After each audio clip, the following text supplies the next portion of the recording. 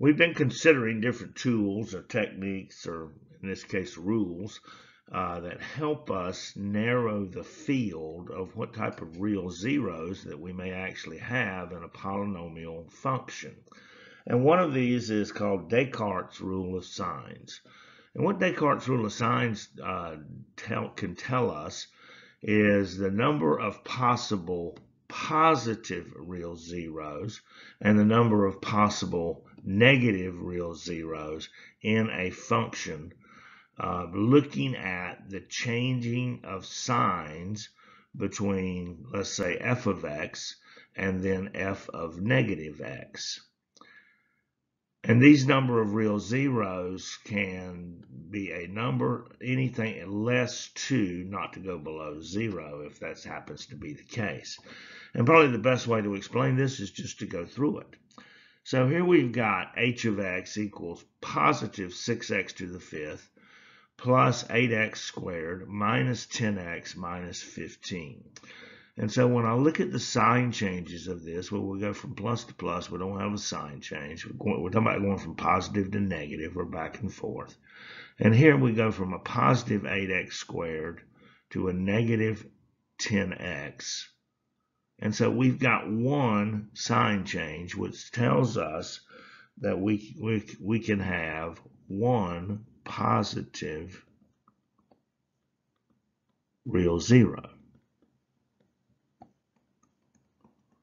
Now, then we would go in here and say, well, what about h of negative x?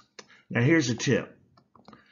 If the variable is raised to an odd numbered exponent, the sign can change. And so if we had 6 raised to the power of h, let's say h of, I should put negative x in here, 6 times negative x raised to the 5th power. So let's say that x is a negative number here, and it's raised to the 5th power. Well, let's go negative 1. Negative 1 to the 5th power is going to be negative 1. Negative 1 times negative 1, an even power, if it's squared, well, that's positive 1. But if it's a negative exponent, it is going to still remain negative, which would then change this sign to negative 6x to the 5th. Now, when it's an even power, the sign is going to stay the same.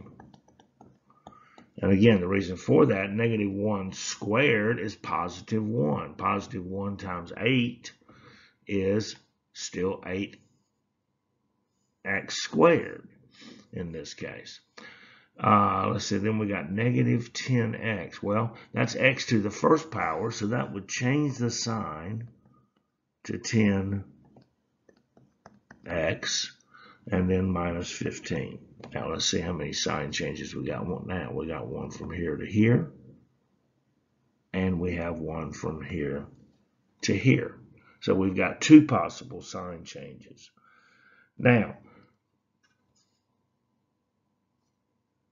we look at the sign changes, and if it's a number 2 or greater, then it's either that or it's something or decreased by 2. So here, since we have 2 sign changes, we could say that we've got 2 or 0. Notice how I could reduce that by 2. Negative real zeros. So what's the most we could have? I could have 1 positive and 2 negative. That's 3. But how many zeros are total? 5. That means I probably got 2 imaginary or 2 complex zeros at least. Could have 4, in fact, because I could have 1 positive and no negative, and that would leave me with 4 imaginary. That's really kind of a lesson for another moment. So let's look at one more, and hopefully this helps clear it up. So here I got negative 11x to the 4th plus 20x cubed plus 3x squared minus x plus 18. So let's look at our sign changes. Well, I'll go from negative to positive here. This is going to tell me the positive. This is f of x, positive real zeros.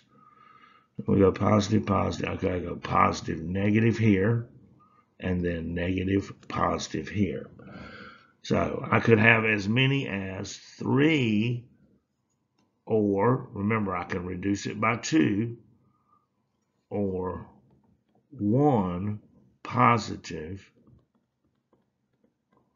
real zeros. Now, what if we're looking at f of negative x? Remember now, if I'm raising it to an even exponent, my sign from my original function is going to stay the same. So this is going to remain then negative 11x to the 4th. But if I've got 20 times negative x cubed, that would change this sign to 20 negative x cubed plus 3x squared is going to stay the same. It's going to stay positive. But the negative x to the first is going to change. And of course, the constant is going to stay the same. Now, how many sign changes do we have here? We go negative to negative. Here we go negative to positive. But then everything else is positive. So we can have 1 negative real zero. Descartes' rule of signs. So we got, and just as an aside, we could have a total of 4 real zeros. Well, if I got 3 positive and 1 negative, there's my real zeros. But if I had 1 positive and 1 negative real zero, which is possible, that would be 2 of the 4, which would tell me the other 2 would be complex. We're looking at the sign changes. F of x, any sign changes that we have can tell us how many positive real zeros. We take that number. If we can reduce that by 2, then we got either one, in this case, like what we see in this case, either 3 or 1 positive real zeros. Then we take f of negative x. When we take f of negative x, if the variable is raised to an even numbered exponent, the sign in the original function is going to remain the same. If it's x, negative x raised to an odd power, it's going to change the sign of the coefficient in the original function. And then we just count up the sign changes. And again, if it's 2 or more, it can be that number or that number reduced by 2. René Descartes.